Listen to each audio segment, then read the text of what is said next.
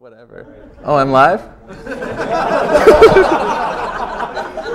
Okay then.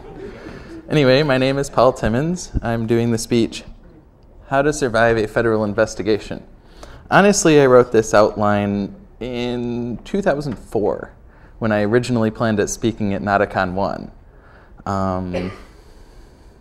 I was still under indictment, had not been formally arraigned at that point, so I wasn't able to be at NOTACON 1. I was going to be at NOTACON 2, but I was sentenced 2 days prior and didn't even know who my PO was for 2 weeks after that. So, anyway, I've got myself off probation, and so now I can just come whenever I want. Finally, for the first time in 3 years, the government can't tell me what to do, at least in respect to those.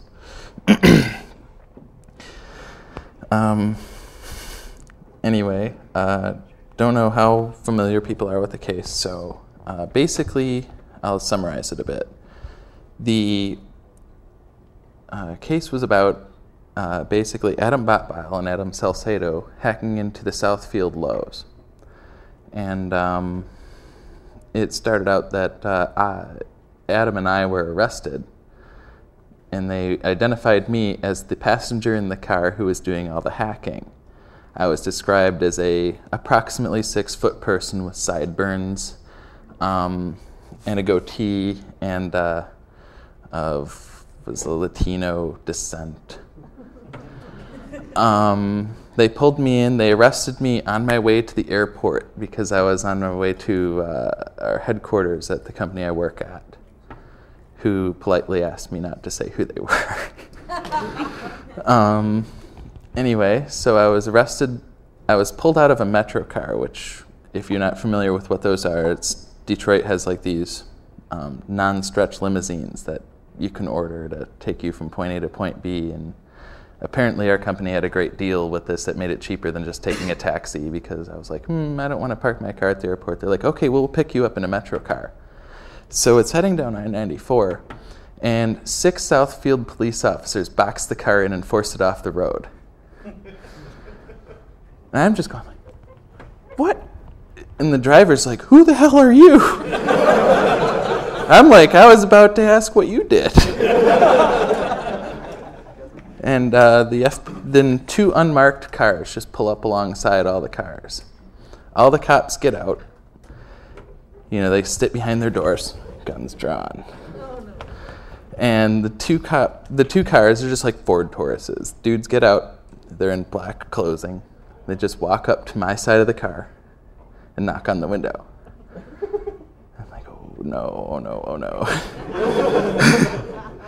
And they're like, are you Paul Timmins? And I said, well, that depends on who's asking, really. And then they flipped open their badge, FBI, actually. And it looks nothing like Mulder and Scully's badge, for the record. I looked at it and I'm like, wow, that's really different. They're like, yeah, it isn't like Mulder and Scully's. I'm like, okay. So,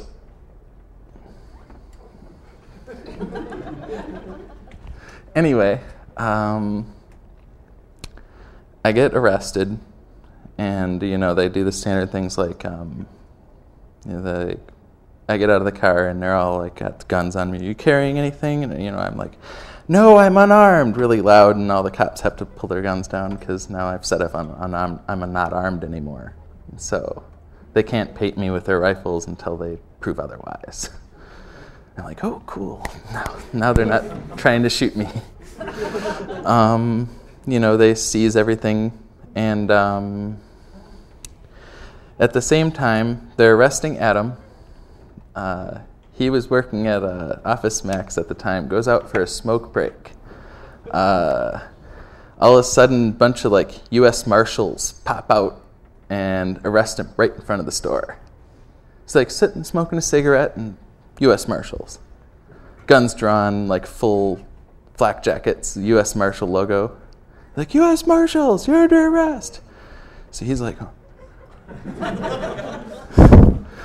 And at the same time, Becky was at our apartment, she gets a knock on the door. And they're like, hey, FBI. That was more boom, boom. Yeah, it was more like repeated thuds, probably.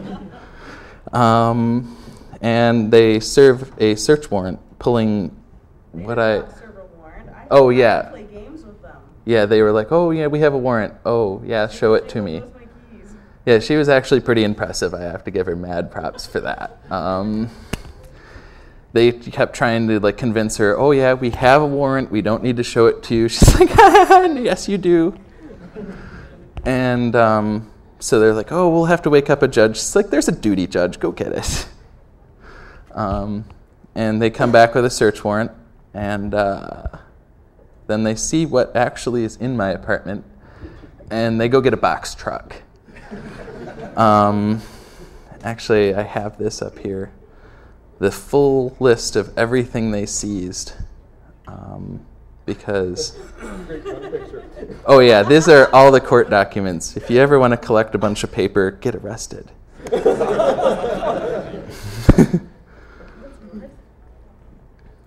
Oh, you'll see all of these, trust me. Close Audacity to save RAM. Anyway...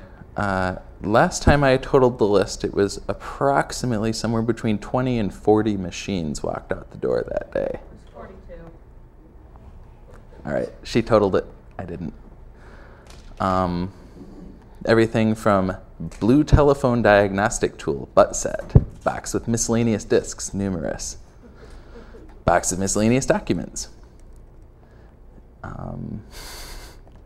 The list was pretty exhaustive. They tried taking my cable box, Becky said. And the Dreamcast. Yeah, they're like, you can't take a Dreamcast. What the hell is he going to do with that? They did seize the Linux CD for it, though. One of my favorite things was they were marking some of my multi-machine RAID computers as drive bays. They just looked at it and they said, well, this has 6 drives in it. It must just be a drive bay. I don't know. They're kind of stupid. But I'll get into that in a moment. Anyway. I never used OpenOffice until about 12 hours ago. So there's this little maze on the bottom here that was part of the template. I don't know how to get it off. And frankly, screw it. It looks funny. Yeah, as it says, I'm not a lawyer yet. Working on it. If you ever need to know this, for the love of God, go retain a lawyer.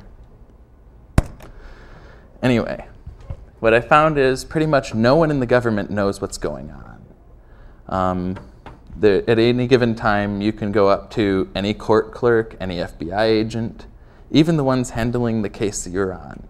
Do not completely know. You can be like, where are my computers at? And they're like, I don't know, some other group has them. You're going, well, how do you not know? Isn't it your evidence? Well, they have this and they have a bunch of procedures, but frankly, they don't know. And there are admittedly few FBI agents who actually understand computer crime.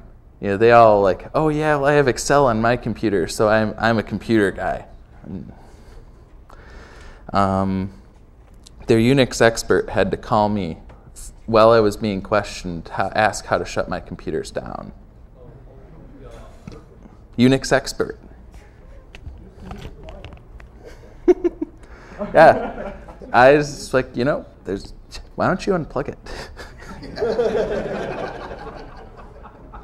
But I instructed him actually, I'm like, no, log into this machine and then shut this down and do all this. So it looked really obvious to everyone. I'm like, oh man, Paul's whole apartment just dropped off the internet. 6 people dropped off IRC. Now I can't reach his mail server. What's going on?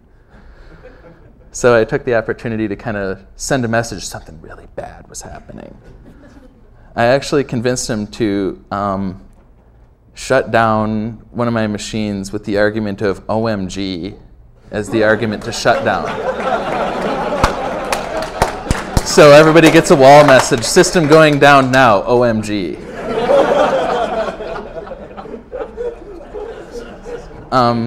Basically, in summary, it's the intention of the U.S. attorney that you never see your day in court.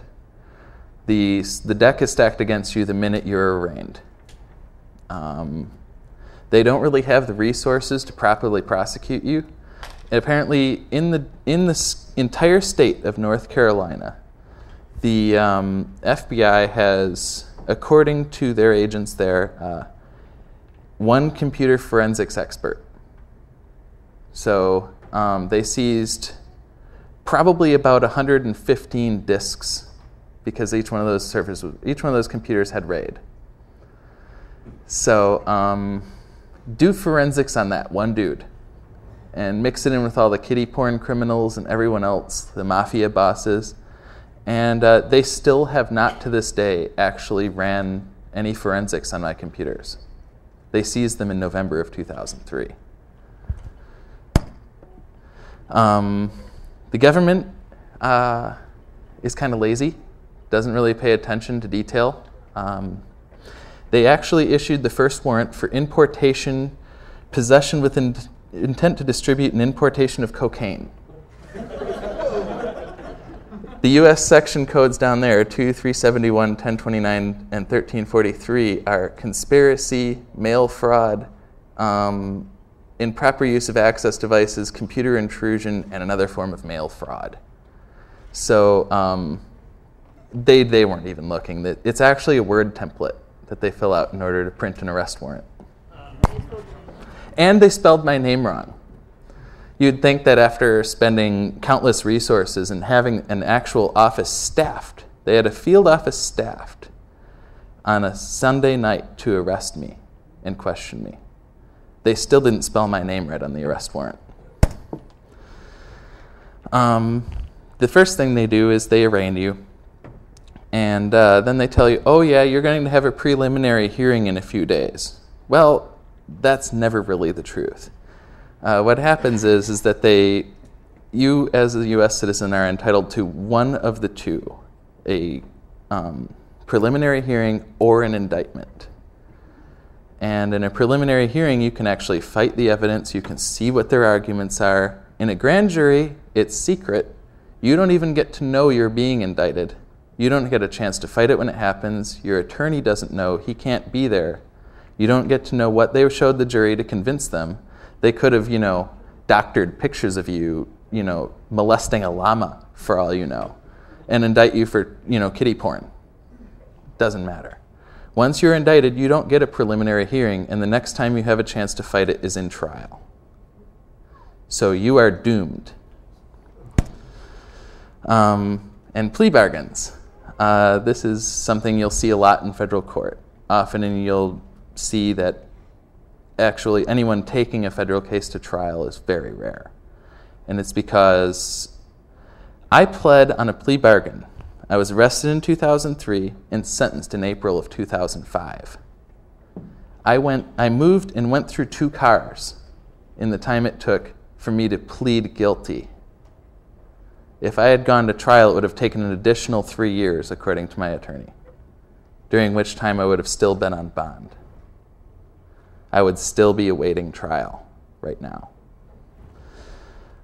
Plea bargains end up being not only that, but in many cases, employers you'll find have this thing where if you're arraigned on a felony, you get put on unpaid administrative leave. Try paying for an attorney when that happens. Innocent until proven guilty only applies to the U.S. government. Your employer can still decide, well, we're an at-will state. Screw you, get out of here. So pretty much when you get arrested, you're pretty much stuck with a plea bargain unless you're already going to go and get, your plea bargain is for actually what you're going for. So, if they're giving you 70 years and your plea bargain's for 70 years, you might as well go to trial. But otherwise, everyone takes the plea bargain. It works out well for the government because they don't actually have to gather evidence or do any work. They can simply say, well, remember that 16-count felony indictment? Here's a single misdemeanor. Would you like to sign that? After 3 years, it sounds like a bargain.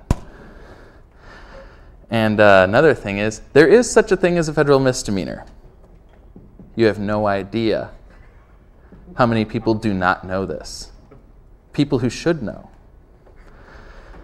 As it says, I tried to pay my fine at the court. The cashier wouldn't ring it up. She said I was lying. She's like, you can't, this is there's no such thing as a misdemeanor. This fine is wrong.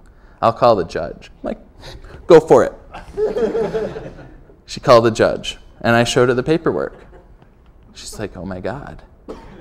You're right. She called all of her coworkers over to look at my paperwork. Y'all got to come look at this. And this is North Carolina, so it really was, y'all got to come look at this. She then had to call help desk to figure out how to ring up a misdemeanor fine because she had a felony button. Apparently it was something like shift felony or something. I don't know. But she was on the phone with help desk for a good 20 minutes trying to ring up a $100 fine. She had to find the OMG key.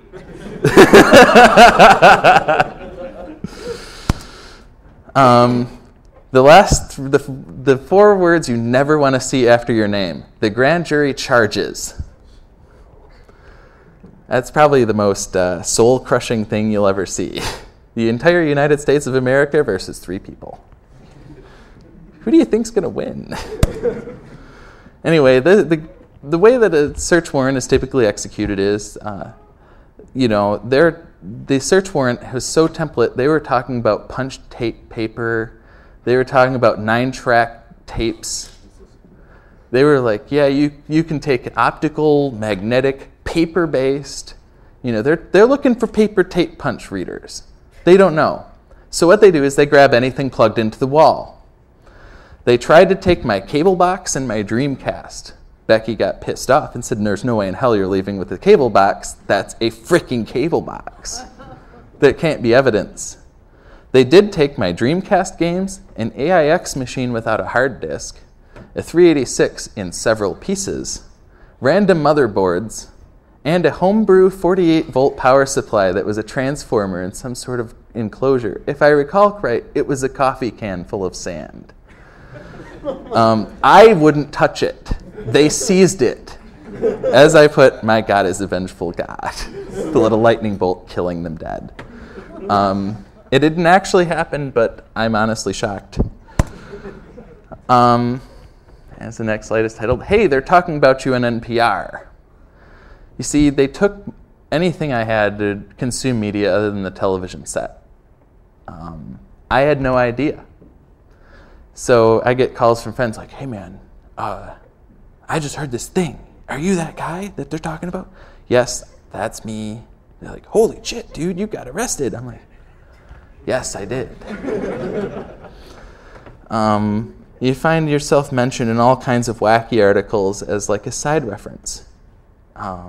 This one was from Business Week, and that one was from the Free Press, where they were talking about like some dudes trying to sell some snake oil solution for securing wireless networks, and they referenced my case being used to sell this product now. At the time, according to my friends, searching for my name on Google News was turning up stuff in fricking Czechia.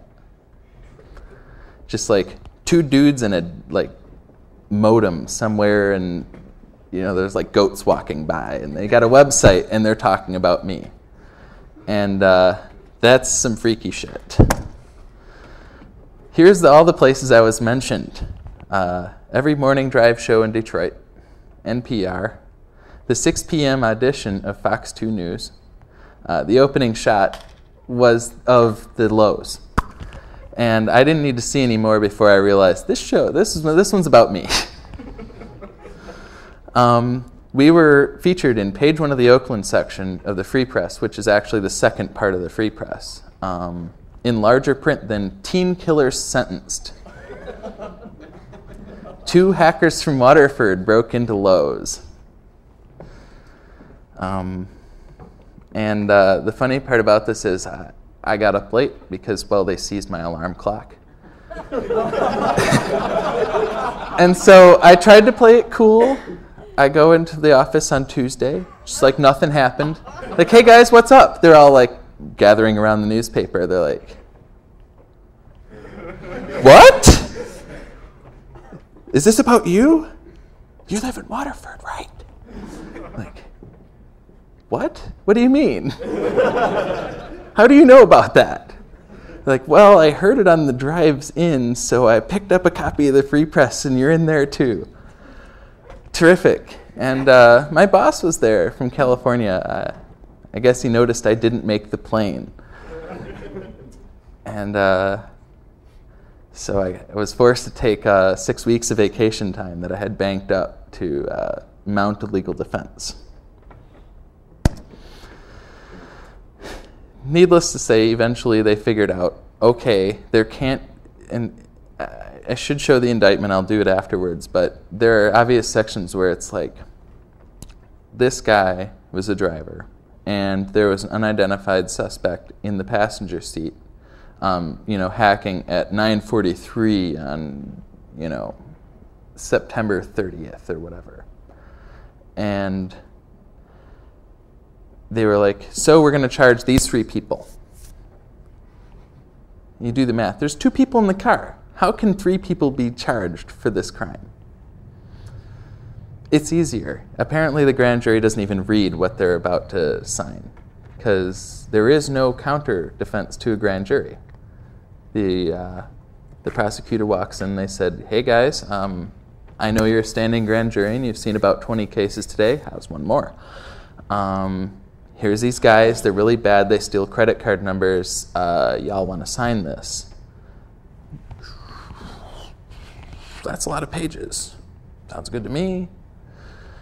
And then you're charged. You don't get to fight that. You don't even get to find out what they deliberated on, what was going on, what the prosecutor said about you, anything. It's simply, all you get is this indictment, and you're actually not even notified it happened. I found out because somebody looked it up on the internet, and they're like, hey, dude, you got indicted. And I'm like, really? I was wondering if they would do that. So that's the reality of things. They're so disorganized. I never actually received a copy of my own indictment in the mail. Now, there's something for you. I was released from probation just after Thanksgiving of 2005. I have no gun restrictions, any restrictions of any sort. I have a Class A misdemeanor on my record. You'd be surprised how many systems run under the assumption that any federal crime is a felony. The National Instant Criminal Check System used for firearm checks can return one of 3 responses: proceed, decline, or deny. Or proceed, deny, or delay. And I've been run through it twice trying to buy firearms. Each time they returned a delay, which after 72 hours, it's no longer relevant. They figure that the FFL is then allowed to just give you the gun if they don't reply. Dunham's has a corporate policy not to. I made the mistake of going there first. Obviously, the second time I was successful.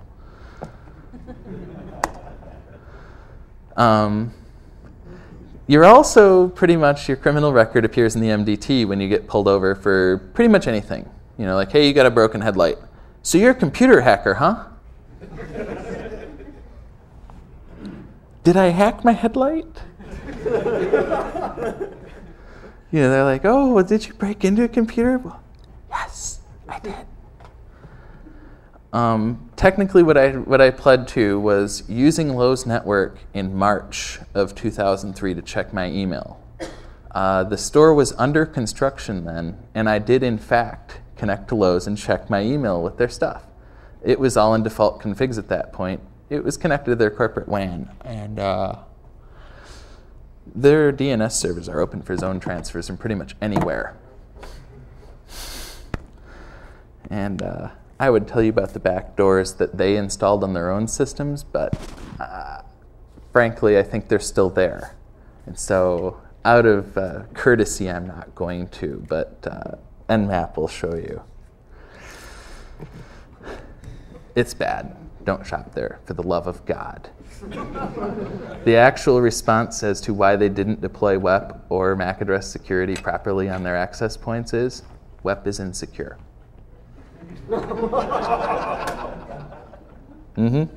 Sure is. As I say, at least when I die, I'll be remembered for something. Pretty much typing my name into Google will return hits on this for at least 3 pages. And there's a lot of incorrect information out there based on people who haven't actually followed the case but decided they have an opinion on it anyway. There are still plenty of websites that are completely under the idea that Brian Salcedo didn't exist, and it was simply me and Adam.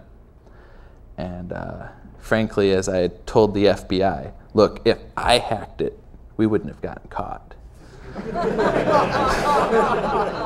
Case in point, I actually had to tell them about the intrusion on the misdemeanor charge. They didn't know what ever happened. But they were like, you come up with something you did, and you can plead to that. And so, Fifth Amendment what? So yeah, that basically there's still things on the internet. People will look at that and think it's actually the truth. And that's where the problem lies. Is there are a lot of irresponsible people out there who don't realize that their words have permanent effect on the internet. They're being archived, they're being searchable, and it would be slander, but they're idiots, so it's not malicious. But I'm going to show you a couple of things, just because I think you as an audience will get quite a kick out of them, and I have a hell of a lot of time. After that, I'll take some questions. I'm sure there's plenty. I do like this one so much. My attorney, I actually had to find my own arrest warrant. I logged into Pacer and looked it up. And I sent it to my attorney, who went, oh my God, are you serious? So he wrote a letter to the U.S. attorney. I realize you're not in the drug unit, but Paul Timmins came across information that he and his co-defendants were the subject of arrest warrants for importation of cocaine. Obviously, there's been some mistake, because the Paul Timmins who is named in the arrest warrant is spelled Timmons rather than Timmins. We've determined the warrant was not executed, but we can't find if there is an order recalling it. Funny story about that. I got pulled over for following too closely, going through West Bloomfield on Telegraph. A cop pulls me over, runs my plates. I notice he's not approaching my car. I can't figure out why. 2 more officers in squad cars show up, and they come over the speaker, take your keys out of the ignition and put them on the roof of your car. I'm going, what? What did I do now?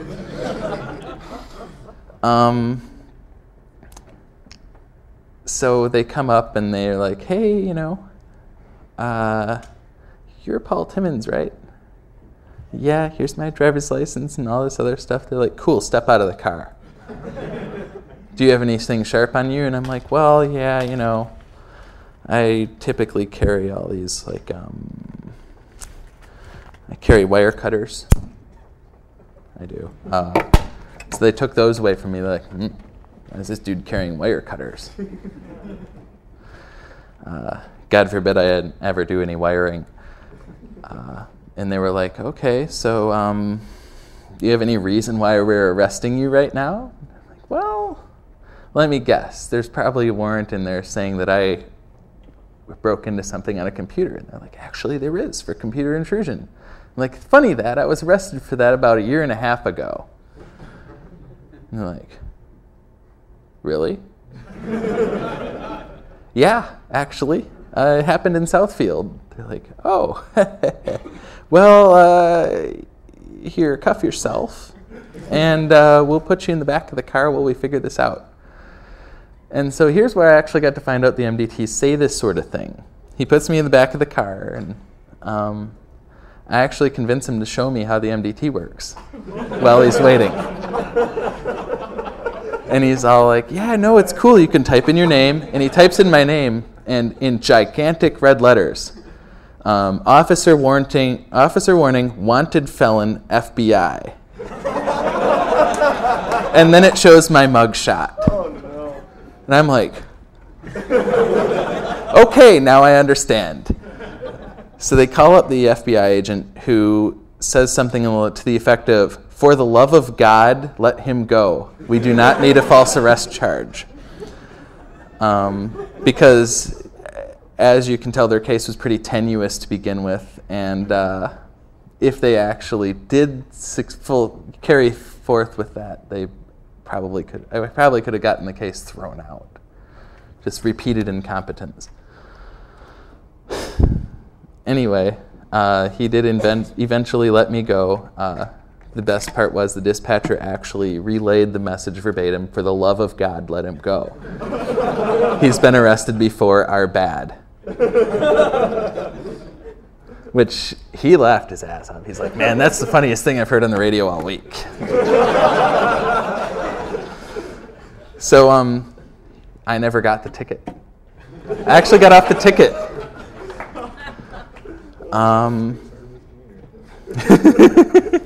Yeah, following too closely it knocked up my insurance a bit, so I'm kind of happy. Anyway, here's what an indictment looks like. Should hope that none of your names ever appear on one. It contains a lot of what I refer to as the blah, blah, blah. Telling a story. The story isn't necessarily accurate. It's whatever the prosecutors think. So, you'll see, apparently at 2 p.m. on October 26, 2003, me, Adam, and Salcedo hacked into a store in Kansas. Most of these allegations were never justified or proved. But apparently I get around hacking things all over the place. That's South Dakota. All right. The most terrifying thing about everything is that they do all their bank approval and credit card transactions over their own internal network, which is strapped to their voice over IP handsets, which have these interesting little base stations, which are just sort of Cisco access points. They actually never intended to deploy a wireless network. They were the base stations for their phones. They never looked.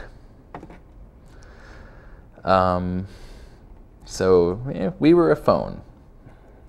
So they're transmitting credit card transactions across their network. All of their machines have a custom written, what amounts to a backdoor. It's for administrative purposes for Lowe's internal staff, but it's not encrypted. There are no passwords. Connect to it with netcat, type space, bin bash, enter, and your root. On their cash registers, and this works for any of their cash registers nationwide, and they're all interconnected. They can reach each other. They're all running Red Hat 7.2, by the way.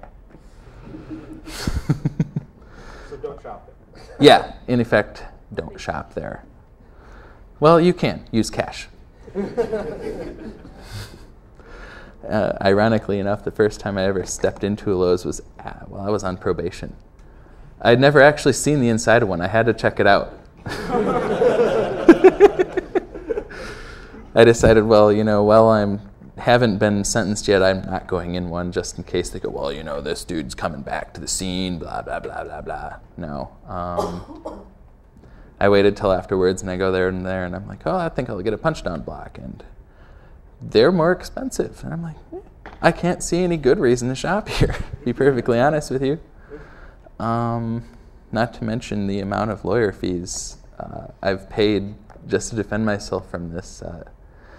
I'll never recoup that in the amount of savings I'll get over Home Depot.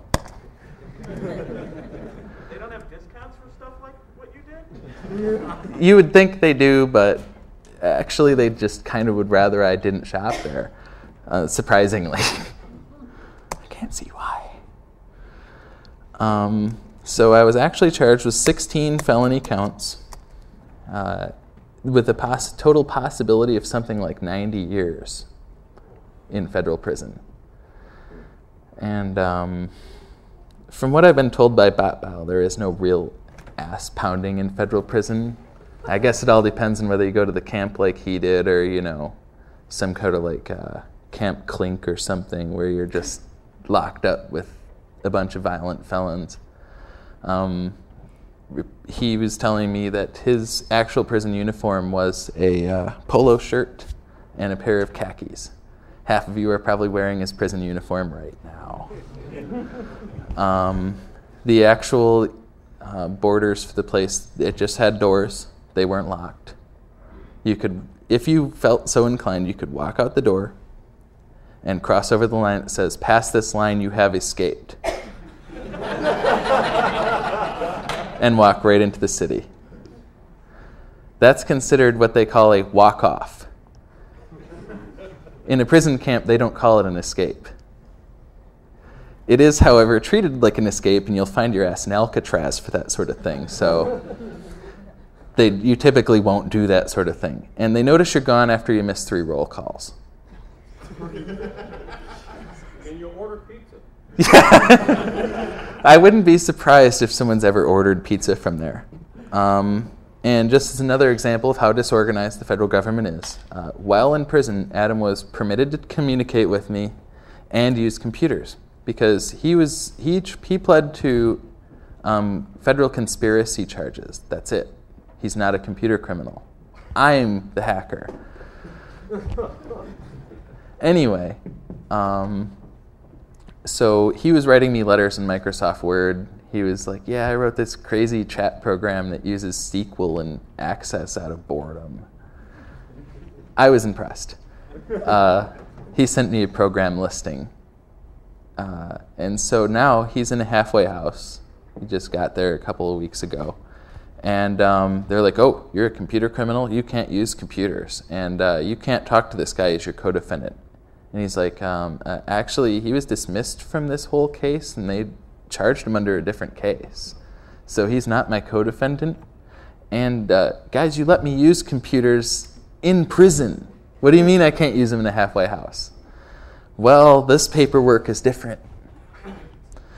And his probation officer, who's already been assigned, said, "I have no problems with him using a computer or talking to Paul. Frankly, I don't think he's a risk at all. But he doesn't technically have jurisdiction over him until September. So what he says doesn't matter." The Bureau of Prisons is still trying to figure out what actually happened with that case. They don't know.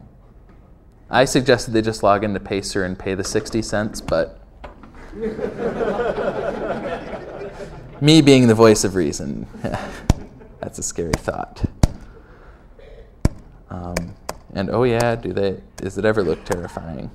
Of note to some of these, I misplaced the paper that actually where I went down count by count and showed how I couldn't have been there. A couple of times I was at a storage unit where they actually logged my entry and exit. I'm like, okay, well, how can I be in Madison Heights and Southfield at the same time? Well, I don't know. Another time, the camera they seized has pictures of me with timestamps and an actual receipt that I had making a purchase, was it something like 60 or 70 miles north of the Detroit metropolitan area during 3 of the intrusions because I was out trying to see stars where there were no streetlights. I stopped at a gas station and bought some stuff on my credit card. There's cell phone records too, because you had to call me to fix one of your servers. Yes, there is. Not good enough for them. Because they were like, "Oh, take it to trial." I'm like, "There's not going to be any trial. Come on."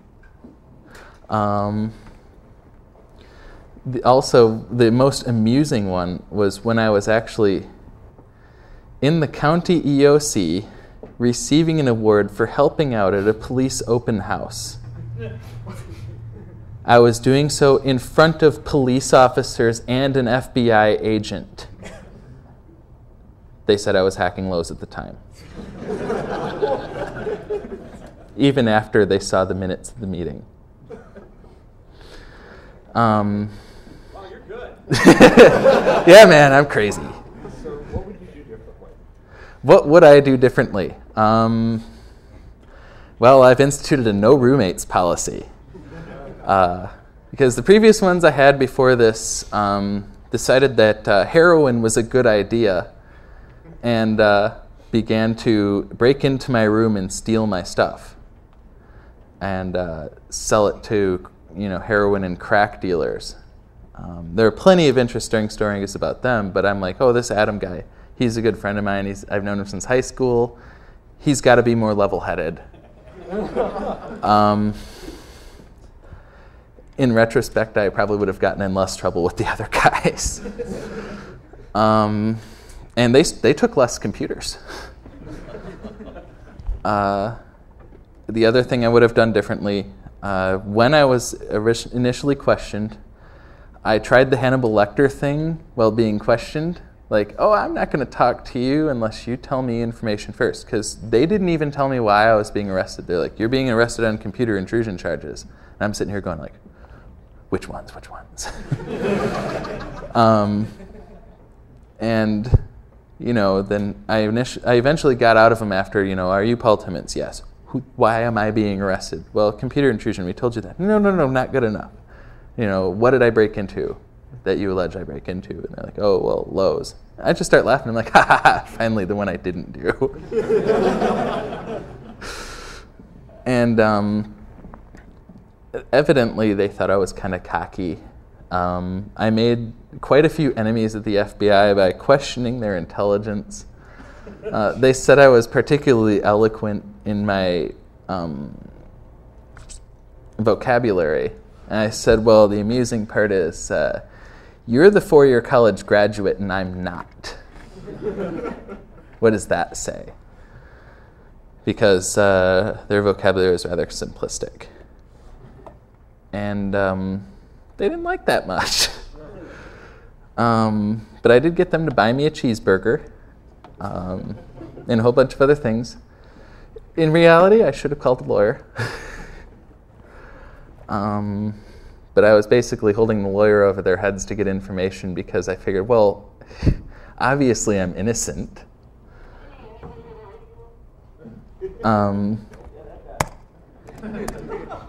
Worked out well. Basically, if I had brought an attorney on at that point, this might never have happened. On the other hand, I would have had to pay to get into NOTACON, so... That's true. It's a great conference, by the way. I got 100% less crap stolen than at Rubicon. Let's see. Oh, yeah. Here's Brian. This is all you'll probably see of him for the next 9 years. That's his mugshot. He actually got 9 years in federal prison for stealing 6 credit card numbers. Ultimately, his programs weren't successful. The rumor is he was kind of high while he was writing the programs. They noticed because the cash register stopped working. What I've heard is that the actual way that they caught it was not because there was any, actual logging or IDS or anything. A vendor logged into an inventory system and got some funny character instead of a menu. That character was a £. So he called the help desk. He's like, man, I logged in as a vendor. That's their actual username and password to that account. And he's like, I'm not getting my menu. They're like, what are you seeing on the screen? Well, there's this £. And they're like, oh, really? So they actually started looking and immediately called the FBI, like, guys, I think we've been hacked. Something's going on.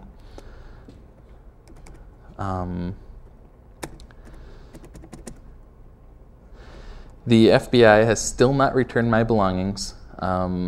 Depending on who you ask, they don't know where they are, or they haven't been properly inventoried, or any number of reasons. I get a different excuse every day as to why or what the disposition of my gear is.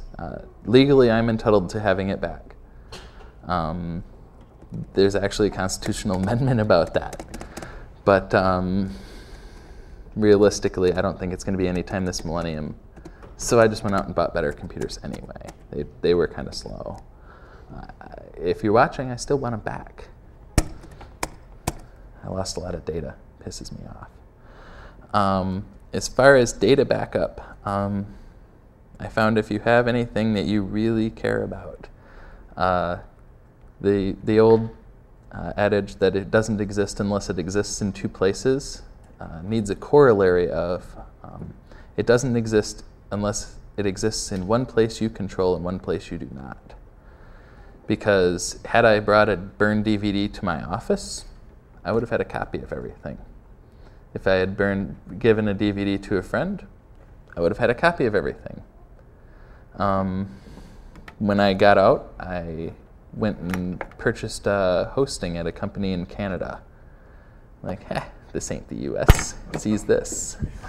And I used that to store things like my PGP keys and various things I needed to recover just in case they decided to raid me again. Currently, I have this elaborate system developed that where I insert a file into a database and it goes into this mesh of computers that distributes it around a couple of computers all over the United States and has no method of deletion. So, and if you delete it from one node, it just re-replicates. Are those Lotus cash registers?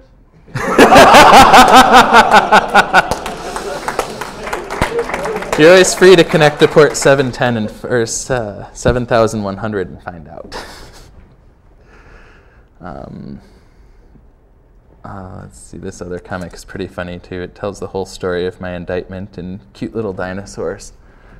And really, you gotta love that. Come on. Oh, and does anyone have any questions? Aside from the cost of the gear, what kind of dollar amount would you put? You mentioned, cost-wise that you'll never recruit. How much money are we talking that you have to shell out for the entire experience, aside from the cost of gear? Well, federal government to convince a lawyer to represent you in a federal case and fly all over the country with you as they indict you in various places, because it wasn't as simple as, oh, you live in Detroit, let's go there. It's, we'll arrest you in Detroit, drop that case, and immediately re-indict you in North Carolina, and have fun going to North Carolina every time there's some little piddly hearing. I actually had to go to North Carolina where they said, are you the same Paul Timmins that's on this indictment, lives at 235 East Lincoln Avenue? Yes. Okay.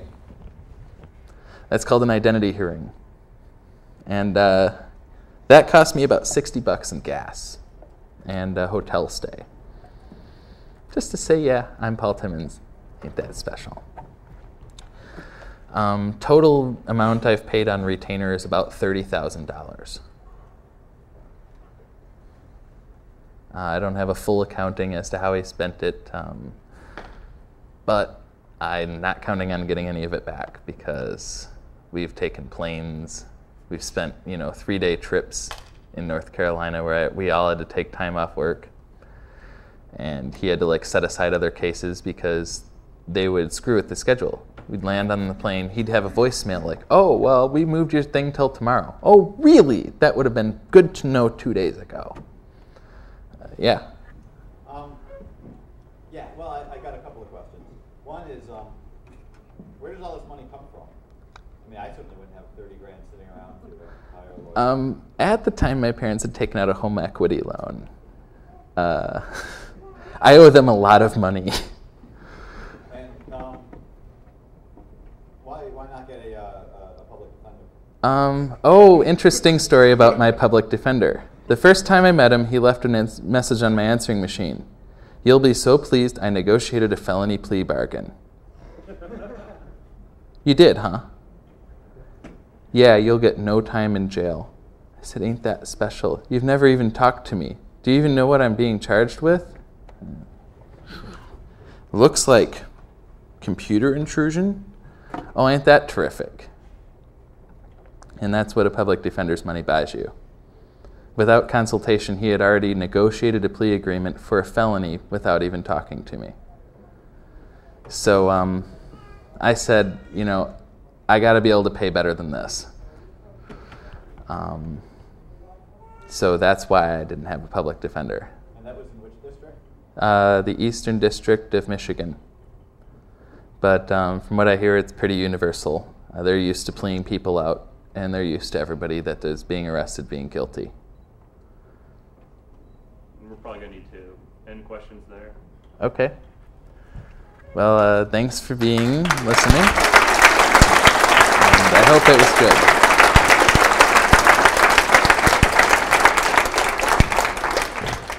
Real quick announcement. Jason Scott was kind enough to throw us many hundreds of dollars to get free pizza for everybody down here at 2 o'clock. So, yeah, we're going to feed you today. Actually, I'm not going to feed you. Jason's going to feed you. And also, we're going to be getting some more stuff for the con suite on Spade.